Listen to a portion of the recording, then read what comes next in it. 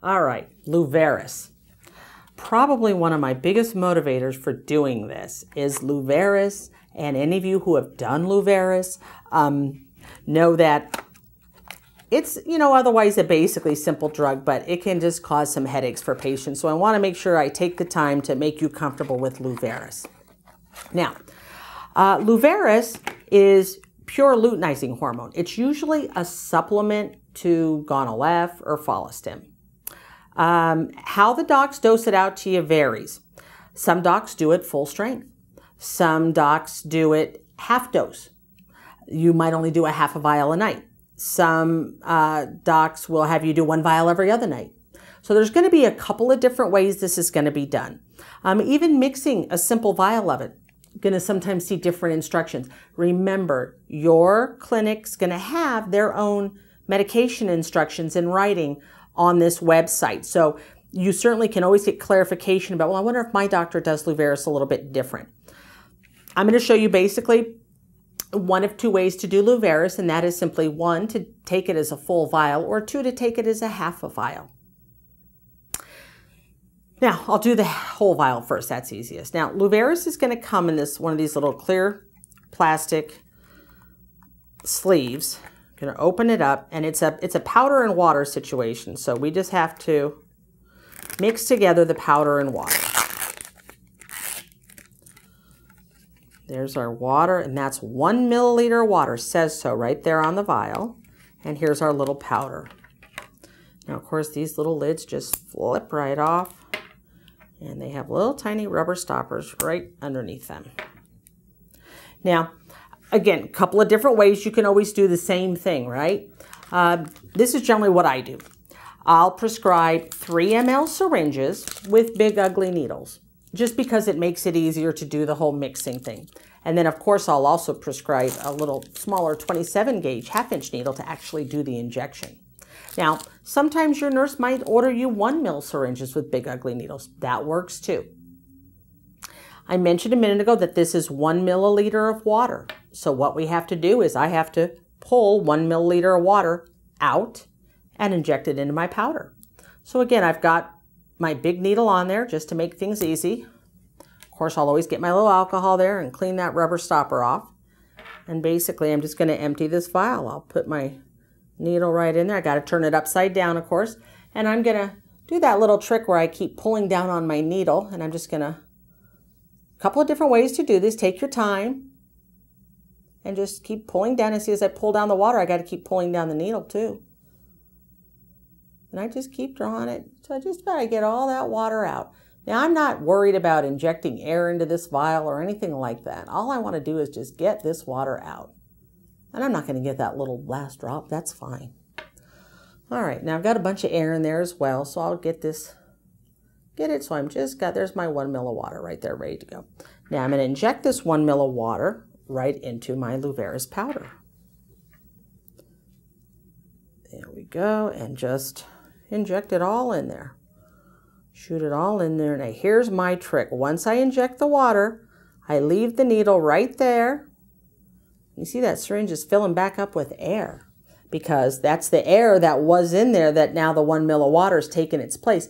I mentioned this earlier on another medication, that if you don't do that, what you do is you cause a lot of pressure in here. So when you go to try to take medication out later, you notice you get a bunch of medication spritzing out the hole there, and then usually you're worried you've lost a bunch of medication, and then usually at about 10 o'clock at night I get a phone call with you telling me that.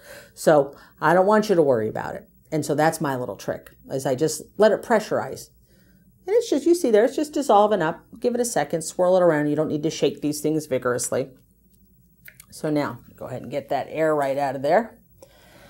So there's my 1 ml of mixture now.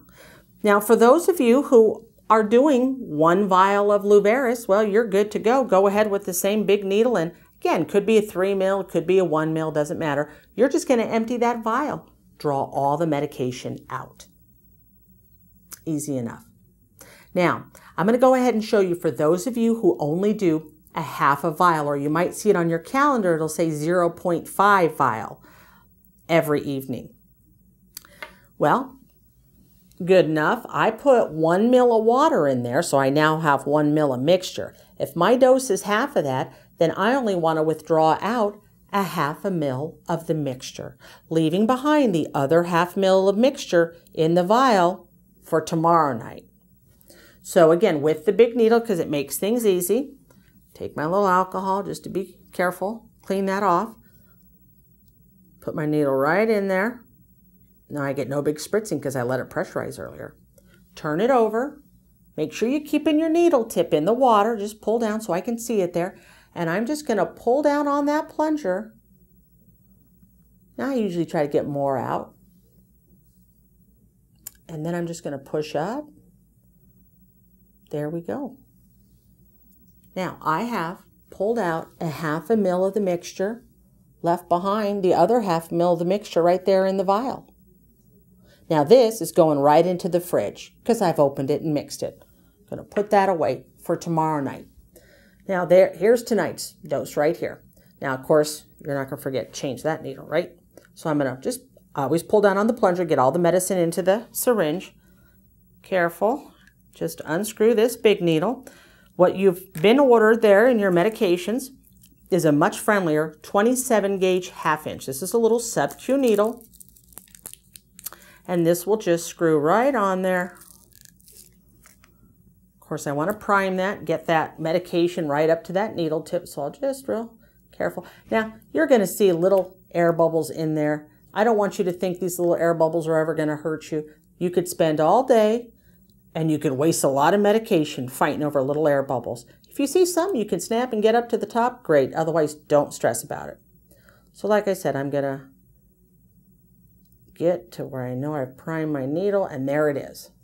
Now, there's always overfill. Even just priming my needle there, you saw that some medication shot out of there that was in the needle. That's okay. That's all fine. That isn't anything that's measurable. I don't want you to think you need to open a new Luveris or do anything like that. This shot is ready to go for your subcutaneous shot. Now, it's tomorrow night. Don't need to mix a Luveris when you're doing a 1/2 vial type thing. You're just going to go to the fridge, get your vial that's been in the fridge. I might take it out about 1/2 hour early so it's not so cold for you. I'm going to go ahead and open myself up just another big 3 ml syringe with a big needle, and the next night I'm just going to simply empty this vial out. Just withdraw all of it out. Get as much out as you can. Now, you're going to think, well, that next night I should get a 1/2 ml out, no problem. I mean, it was a 1/2 ml the first night, it should be a 1/2 ml the next night. It won't be.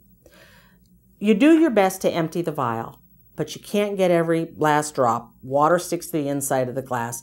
I will tell you this, on the next night, it is going to be less than a 1/2 ml of mixture. Perfectly fine. Whatever you get out, you're splitting the vial over 2 nights, and that's all we want you to do. So whatever you get out that next night is what you get out. Put your little short needle on and do your other 1/2 of Luveris.